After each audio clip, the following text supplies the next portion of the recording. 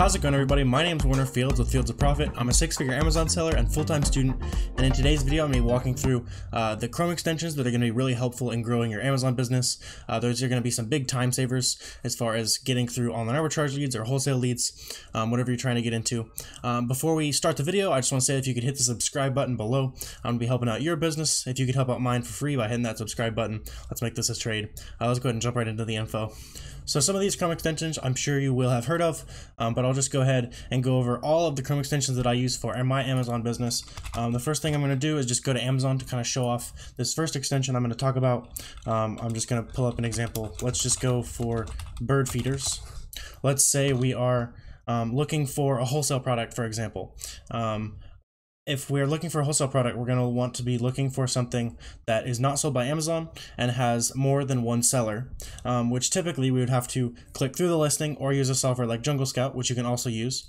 But I'll just show this off real quick because DS Amazon Quick View is this little box right here. This box shows you just kind of a snapshot of the rank, shows you how many sellers it has on it, and that's super useful for kind of getting through those wholesale leads a little bit faster.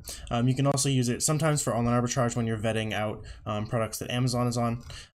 So we're just going to look through here, and if you're looking for maybe a potential wholesale brand you'd want to talk to, instead of having to click through on all these, you can see at a glance that these all have one seller or they're sold by Amazon, so you're not going to be able to get a wholesale account with them.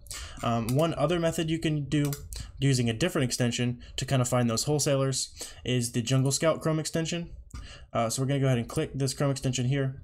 It's going to pull up everything on this page, and then from here we're going to go to the menu, we're going to filter the results, and then we're going to try to get Amazon off of it, and we're going to try to get products with more than we're going to look for products that have more than one seller so that they're not private label. So I'm going to say it has at least 2 sellers, and the buy box seller is FBA or FBM.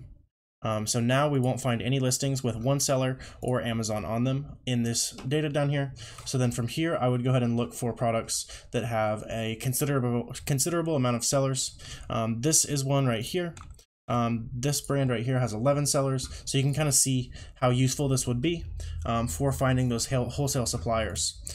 This one right here I saw might have been a pretty good example of a wholesale supplier. Looks like actually this is one new offer, it's just a bunch of used offers, but that can kind of help you get through those leads, kind of vet out the ones that Amazon and private label brands are selling already.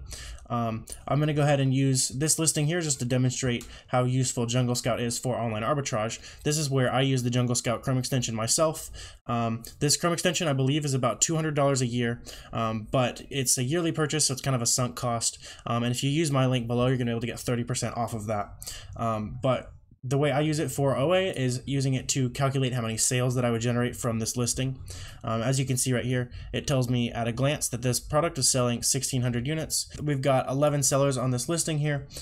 So we would go ahead and take that 1,600 divided by 11. And then you could also kind of look into who's selling it specifically. In this case, it's just a bunch of Amazon warehouse listings. But for an online arbitrage product, there'd be a bunch of different sellers, and you'd want to look and see who's actually competitive. Or you can just kind of take this number here, run your calculations. So 1,600 divided by 11 would be like 150-ish or so. So then you would go ahead and purchase that quantity based on the calculations that you're seeing down here. You can also use Jungle Scout. JungleScout.com/estimator is also going to do the same thing. But when you're doing this all the time, trying to figure out how many you need to buy, it can kind of save time, especially for that only $200 cost. I think it's worth it personally. This next Chrome extension I'm going to talk about is this box right here. I get questions about this one all the time. This one's called Check Permission. I believe it's $10 a month. I don't have a code for this, so you can go ahead and just look it up. But so sometimes it kind of glitches out a little bit. It's not the greatest, but I think it's super handy for online arbitrage because it works every time when you're looking through on these listings themselves. So this is going to tell us if I can sell it or not.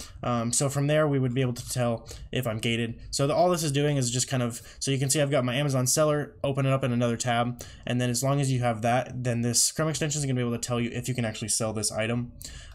Another precaution I likes to use. So that kind of checked for gating. You also want to keep in mind that you could get IP complaints when you're doing things like online arbitrage. So you want to stay away from those problematic brands that might give you trouble. Ask for kind of invoices and stuff when all we've got is receipts. We'd have to get the right customer service rep. It could be a pretty big headache to get it fixed. But this little green check mark right here tells us that we are good to go as far as selling it. So we can see that we could sell this product, but it would also show a little bit of a red X, and it would also warn us. But before we go ahead and click through on the listing, it'll make you press a little box that says, okay, I'm aware that this brand will probably file IP complaints against me if I try to sell it. So it's just kind of a good precaution as far as finding it for sourcing items. The next Chrome extension I'm going to talk about, this is an obvious one if you've been selling on Amazon at all. You're going to have Keepa to sell on Amazon. Pretty much any business model, Keepa is a must. It's only about $20 a month, so you have to make the investment in Keepa. It's going to help inform your buying decisions so much. It's going to be able to tell you when Amazon was in stock in the past. It's going to tell you how many new offers were in the past to kind of predict pricing. So if the price goes way down, but new offers also goes up, then you're kind of be able to figure out what happened in the past. If that's happened in the past, it'll help you kind of make those pricing decisions going into the future. Keepa is an absolute must.